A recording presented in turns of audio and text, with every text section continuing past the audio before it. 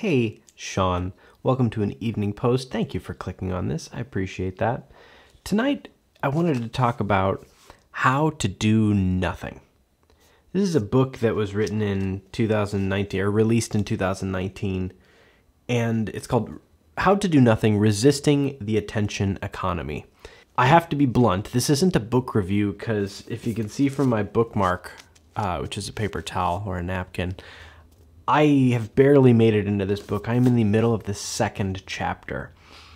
And yet, even in that first and second chapter, I've been so blown away by some of the concepts in this book because so much of it is what we're used to. And even though it was written or released in 2019, for some reason, the pandemic and all of its pandemicness has only made life busier and crazier. And this past election cycle made many of us check our phones way more often, and we're constantly communicating with people, and we're trying to reach out and schedule things and do Zoom meetings and stuff like this. And a lot of, even some of the more casual friendship things that were like, oh, hey, you want to get together on Friday? Sure.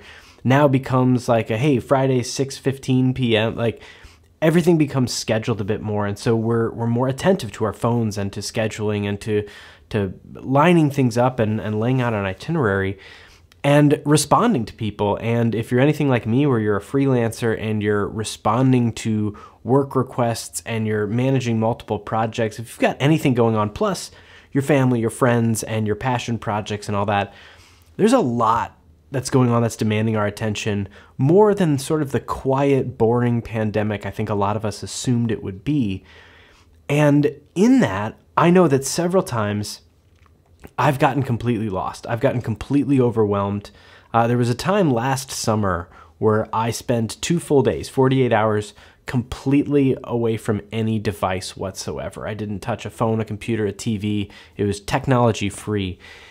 And I thought that was cool, but some of it was done, and a lot of times these things are phrased as like, do a digital detox, and in that, you'll be able to come back to work with more clarity and with more focus. And that's really not the point. And where I am in the book has struck me so profoundly right now that I'm compelled to share my thoughts about it before I've read the rest of the book.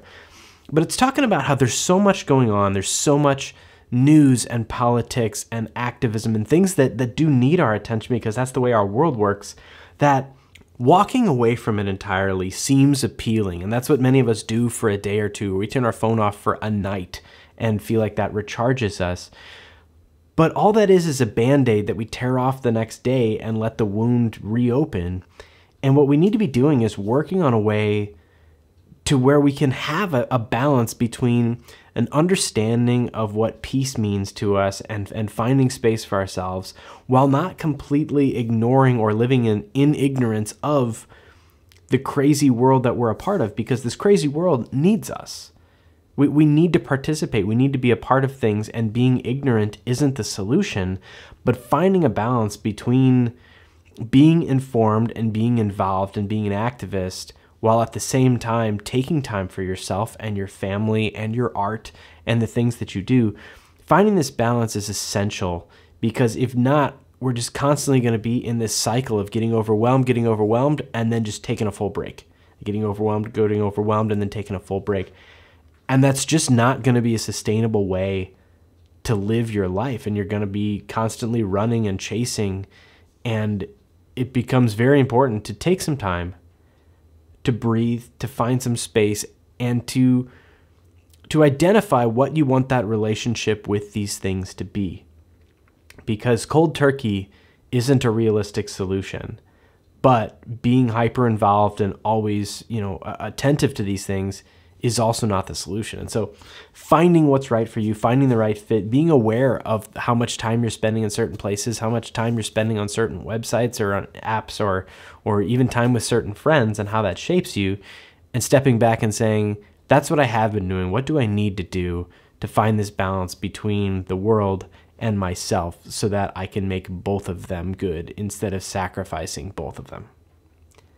That's all I've got for you tonight. I hope you have a wonderful weekend. We've only got a couple more of these videos left before we hit 30, which was the goal, and then we're taking a break for a while. But I want to thank you if you've been someone who's watched a bunch of these. It means a lot to me. But I will see you tomorrow night. Mask on, chin up. Goodbye.